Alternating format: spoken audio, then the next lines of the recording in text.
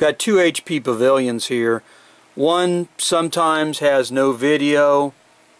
The other one always has no video. And what I did is I put a card in the PCI slot and the video works totally solid.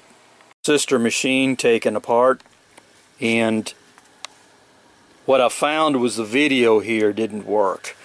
And this port coming out of here on the video would be intermittent, and when you'd boot it up, it'd act like the power supply's dead. You couldn't get into the BIOS. Sometimes you could get in.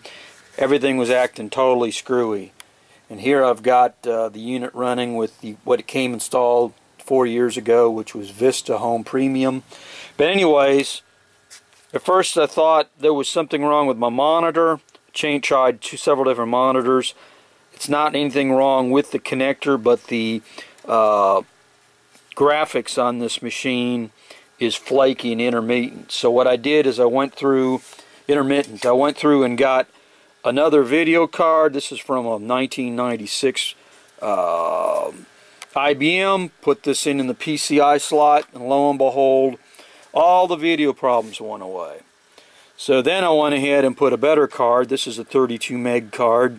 It's the wrong card, that's why it's too tall. But if you put a PCI card in here, or a PCI Express card, what it does is, evidently in the BIOS, it automatically will use one of these cards instead of the built-in, and then all the problems I had went away. So here I've got a HP 3700F Pavilion, and I've got it all taken apart, but I was going to throw it in the trash, and then lo and behold, I found out by putting a video card in here that all its weirdness went away. And the characteristics I had were that the machine either acted like it didn't want to boot, or if it did, you'd get up into a screen and it would go through and drop the screen. I wasn't using this for anything intensive. This was just getting on the web and stuff like this, no gaming or anything. But it would act sometimes with the power went off. You turn it back on, it'd act like it was dumb as a stump. But I got no beeping or anything. And so after a while, I had people tell me it was the power supply. I had people tell me it was the hard drive. And what I tried to do is I tried to boot this into Ubuntu, and it wouldn't even do that. So then I said, okay, something's really weird. So I went off and put a video card in here. This is a PCI card, which is higher than, this is an old type. What you need is a short card to fit in this machine, or a shorter PCI Express, and then you're good to go. But evidently this is a known problem about HP Pavilion Slimline machines, that there's a video problem, and I've been running this for several weeks now like this, and putting a card here evidently goes through and bypasses the built-in graphics. I didn't even have to go into the BIOS, any of this. It automatically, by putting a card in here, and it automatically, since I've got this card, and says, hey, I want to go ahead and use this card. I didn't have to do any frogging around, but that's what I've done here to resurrect this old Pavilion from 4 years ago, and it seems to work flawlessly. So that's what I did. And then I've got Vista working here again, which I don't really like, but it's all paid for. So evidently this is a known problem where you've got graphics that don't tend to work or something, or it's flaky. And what would happen for me is I'd come back and the power had been off, and then I'd boot this computer. The light would come on here like it's booting, and there would be no video.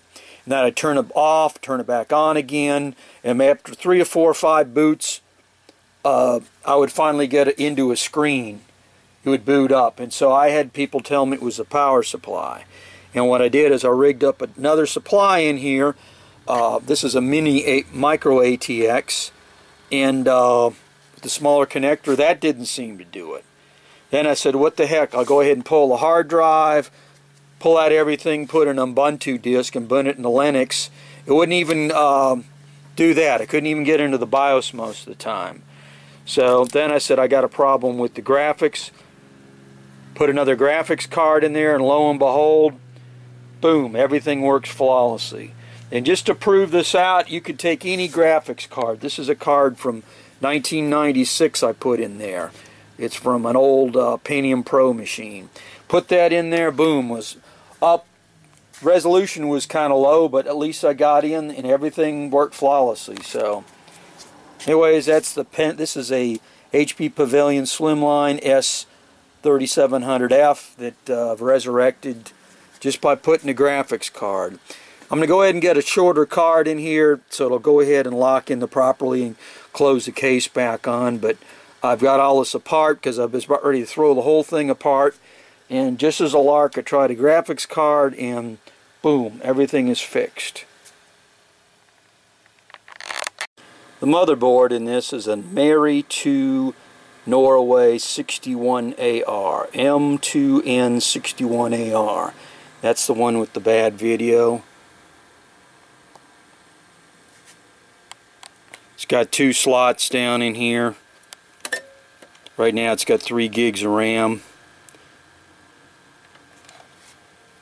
It's got a PCI slot, PCI Express slot, got the processor.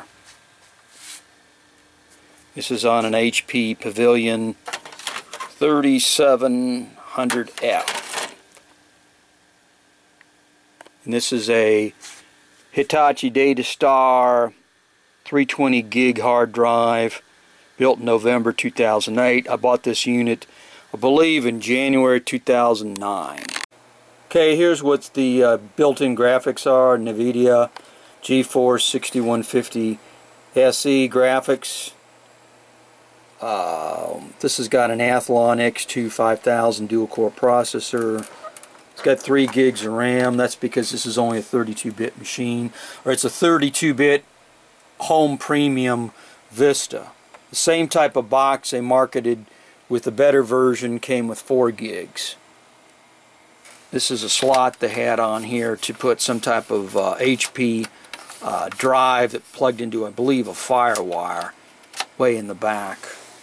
But the symptoms on this thing are the built-in graphics you'd come on, you'd see the light that's on, and then whether you have a monitor or a CRT or something like that, it would sometimes act like it's wanting to boot or not boot. I'd get the light on here, but what was happening, it was just like the monitor wasn't connected up. Or I'd get just a little bit of flash, would let me believe it's like having a hard time booting. But turns out all along the video's been going bad slowly.